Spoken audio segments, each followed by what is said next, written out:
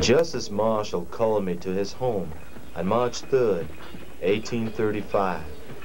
At first, I thought he wanted to scold me for a series of articles I had written accusing him of abusing the power of the Supreme Court.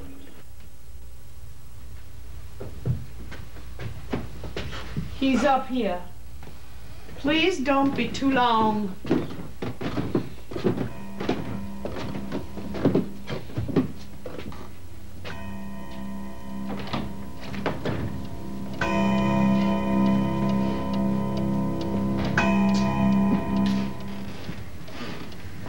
Justice Marshall? Justice Marshall. Oh, I'm glad you came. Sit down.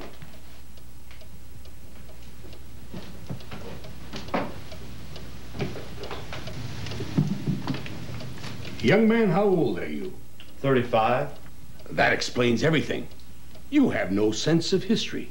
Your conclusions about the Marbury case are just plain wrong. You make it sound like I should be arrested for treason. Now, let me tell you something, boy.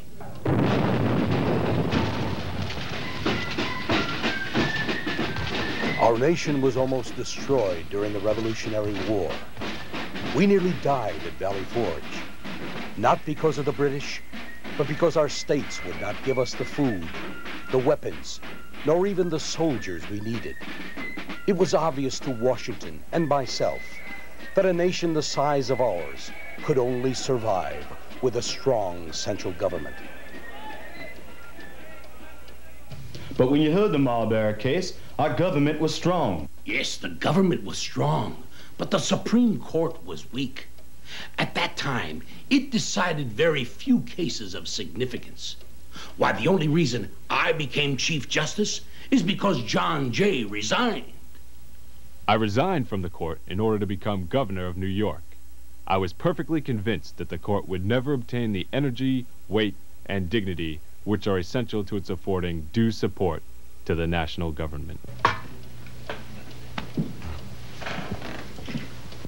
So the only reason why you empowered the Supreme Court was because it was weak. No, it wasn't the only reason. I was protecting the court from the Republicans.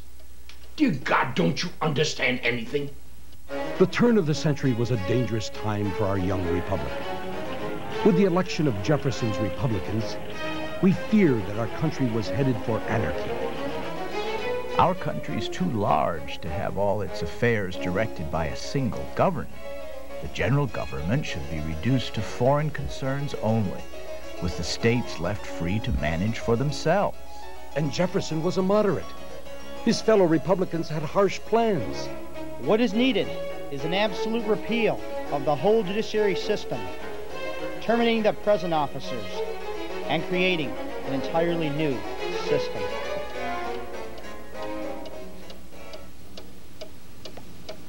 That was a sure remedy for disaster. That's not what I heard. Well, what did you hear? I heard that the real problem was you Federalists. Your tyrannical Congress passed the Alien Sedition Act, which shut down many opposing newspapers.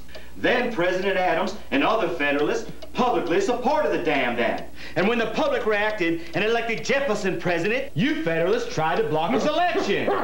Justice, is this man bothering you? Admit it. You only wished to attack Jefferson in the Marbury case. It was all politics.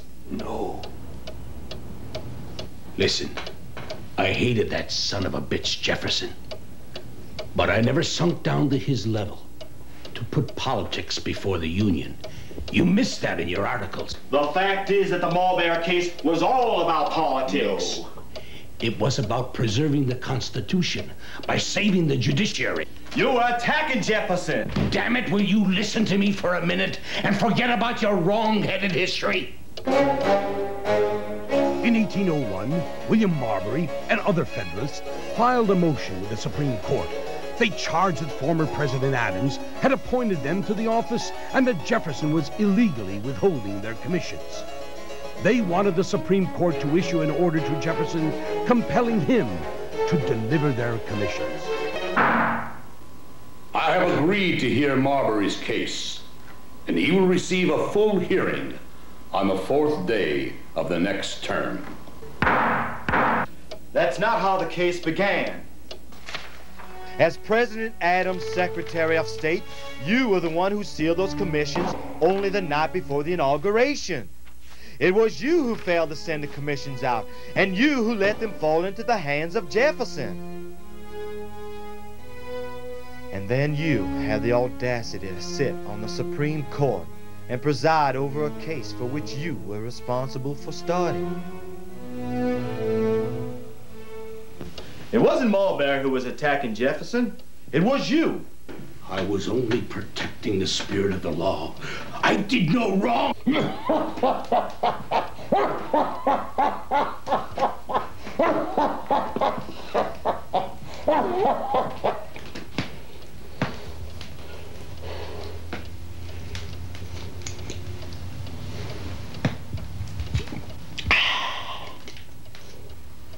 Those Republicans were out to destroy me. They tried everything. Delaying the next session of court. Impeaching Judge Pickering. Why, if they had had enough votes, they would have even impeached me. So you took matter into your own hands and took action No, against... God damn it! I was strictly following what was set out in the Constitution. But it seemed as though I was trapped. Either ruling was going to destroy the judiciary and the Constitution. It was clear that I could never order Madison to deliver the commissions as Jefferson would tell them to ignore the order. Then the court would have been humiliated by the president. The Judiciary Act of 1789. However, I came up with a brilliant idea. In my opinion, I agreed that Marbury's commission was illegally withheld. But I stated that the Supreme Court was not able to help Marbury because it did not have the power. It was true that an act of Congress gave the court the power to issue writs to the executive. But I found that this act contradicted the Constitution. By protecting the Constitution, I was able to criticize Jefferson while at the same time invalidating an act of Congress. The Constitution is either a superior paramount law, unchangeable by ordinary means, or it is on a level with ordinary legislative acts, alterable when the legislature shall please to alter it. It is emphatically the province and duty of the judicial department to say what the law is. This is the very essence of judicial duty.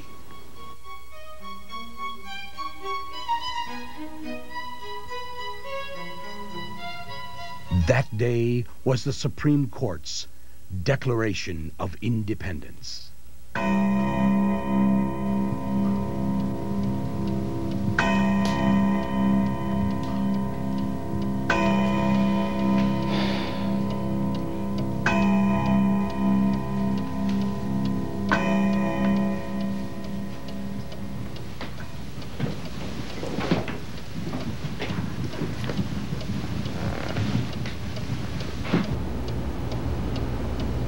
Is that how you wish to be remembered?